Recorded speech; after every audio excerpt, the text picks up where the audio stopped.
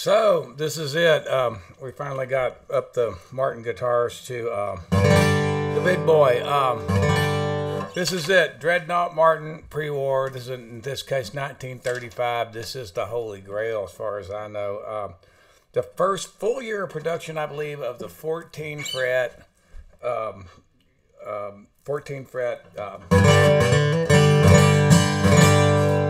version of the Dreadnought Martin. Before this, they were 12 frets to the body and a slotted headstock. They started making those again during the folks here in the 60s and referred to them as with the S afterwards. And which I guess meant slot head. Some people said it means special.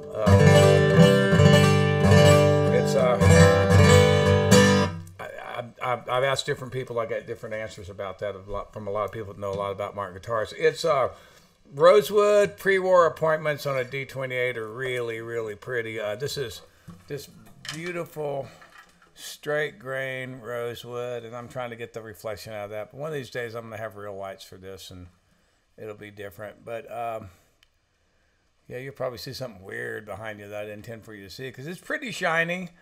Because this thing was oversprayed, not completely refinished, but the bridge and the bridge plate were replaced at some point, which is pretty common. Ebony bridges, when they're old, tend to split. And rosewood bridges too, but ebony's pretty brittle, and bridges take a lot of the tension. They take a lot of heat, and the bridge plate, which is the piece underneath, basically matches this on the underside of the body. And what both pieces do is reinforce the top.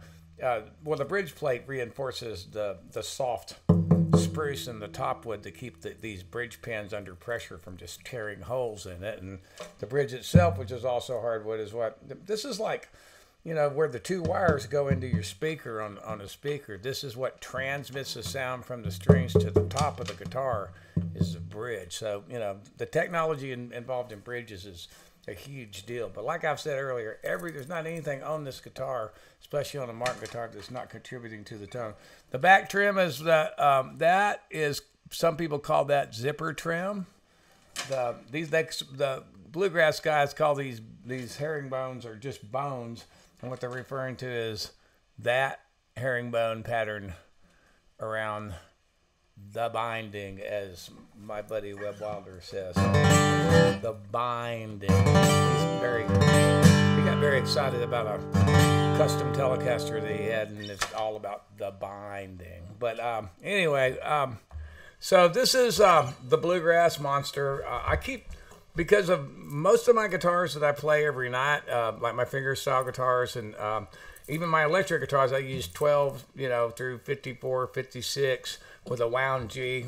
My electric guitars, my acoustic guitars, most of the ones you see me play live, except when you see me play with the bluegrass band with the Dreadnought guitar, these are 13s. These guitars, Dreadnoughts, and my archtop guitars, I have, big O strings on them. And there are people that use bigger strings and do horrible things to Martin guitars in order to facilitate that. There's a fad in bluegrass of having your bridge pinned, as they say, of shooting screws into the bridge to hold it down because you had really heavy strings on it.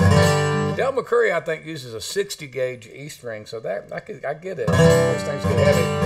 But this is, if I had to get rid of every single guitar that I have and I could only keep one, this is it. This is pretty well balanced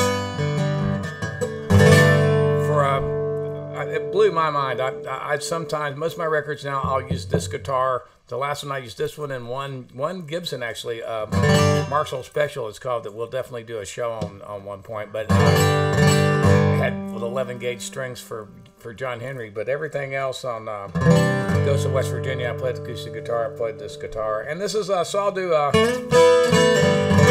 something where I can do my pitiful version of finger picking on. So. Everyone in Nacogdoches knew Tom Ames had come to some bad end. Well, the sheriff had called to steal chickens and such at the time he was 10. And one day his daddy took a $10 bill and he tucked it in his hand. He said, I could tell you headed for trouble, son, and your mama wouldn't understand. So I took that money and put this old man, I left without a word of thanks. Fell in with the crowd and some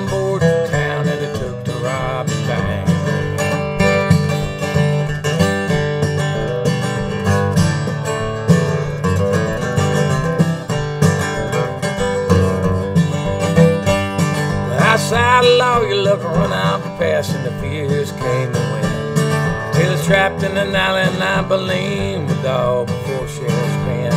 And I realized praying was the only thing that he had never tried. Well, it wasn't sure that I knew quite how, but I looked up to the sky. Say, you don't owe me nothing, Father, no, nothing to you. I ain't asking for a miracle, Lord, just a little bit of luck. No, I ain't never prayed before, but it always seemed to me that praying's the same as begging, Lord, I don't take no charity.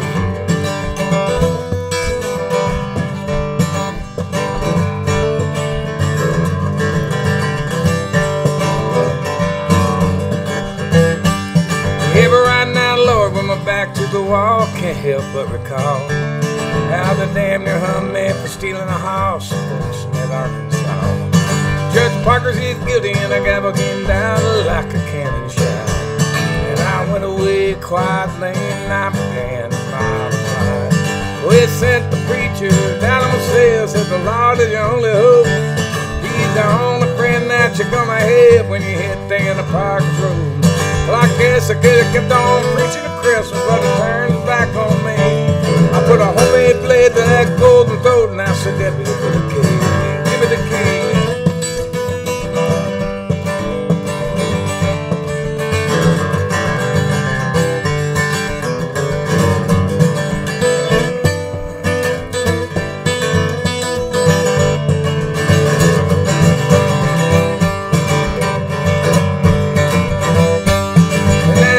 First close call I ever had, I'm sure you already know. Had some help from you, Lord. The devil himself is strictly touch and go. Yeah, but who in the hell am I talking to? There ain't no one here but me. And then a cop pulled his pistols and he spit in the dirt, and he walked out in the street.